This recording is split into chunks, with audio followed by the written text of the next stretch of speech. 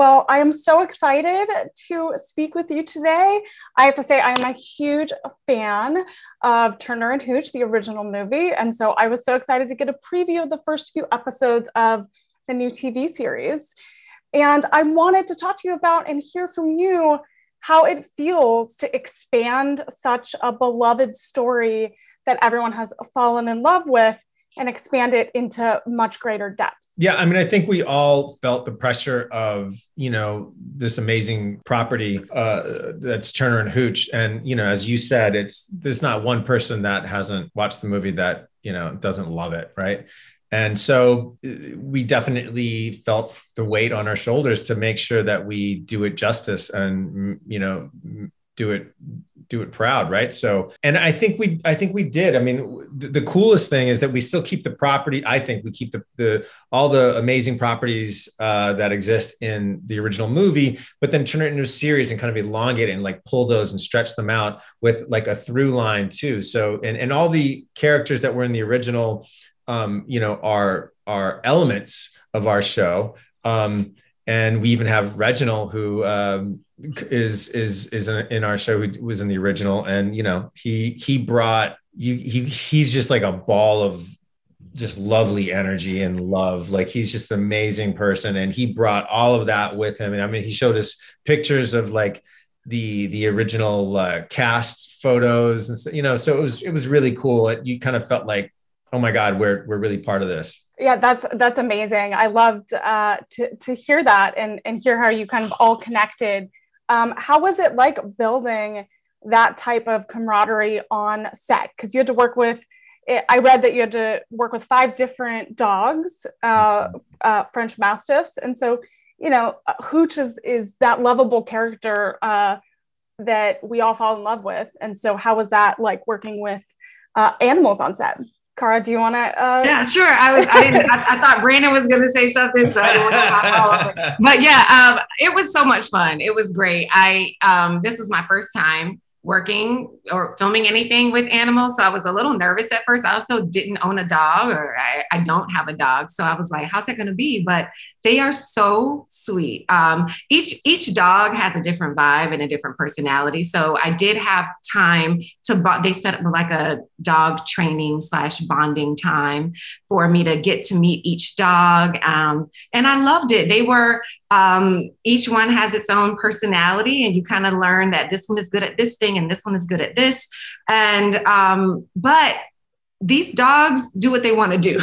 So, you kind of have to really make sure you know your lines and roll with it and stay on your toes. So it was just, and you asked about, just the rest of the cast. I think Josh Peck, who is our lead, Scott Turner, he's just so funny and so hilarious. So even when the dog would do something and it'd be like, oh, we're supposed to walk this way, now we're going this way, okay.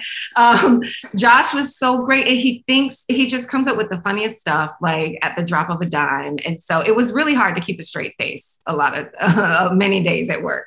What do you think makes the TV series different from the movie, the original movie? And what do you want fans to take away from this new continuation of such a beloved story? I don't know how different it is. I mean, I don't think, because the movie is so great, like, I don't know if we wanted to make it that different. We wanted to keep a lot of the same elements that made the movie so great. I think our show, there's a like a big action element that I think is really cool.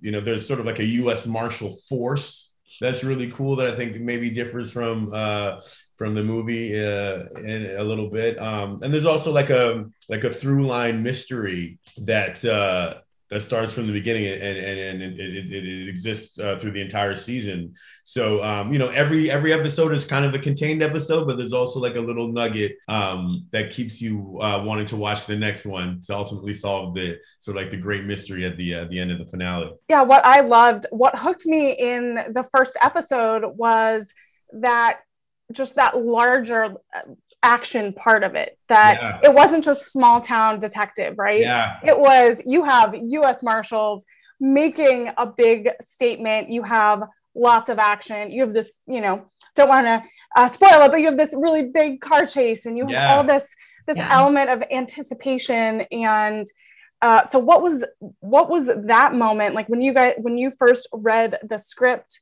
and you were like, I want to do this? What was that moment like?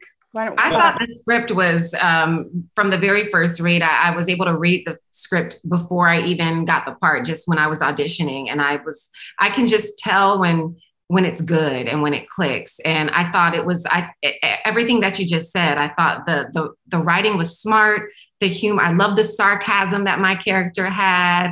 I loved that it was still a mystery. And I genuinely wanted to know, like, what's going to happen at the end of this. And, I thought, I knew it was really something special.